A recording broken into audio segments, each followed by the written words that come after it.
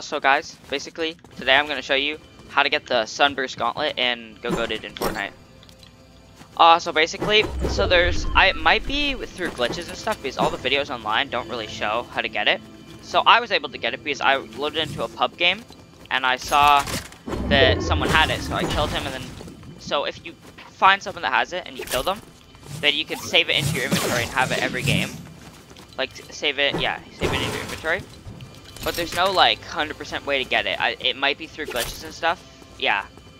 So basically, I have this, and I'm just gonna show you the DPS on it.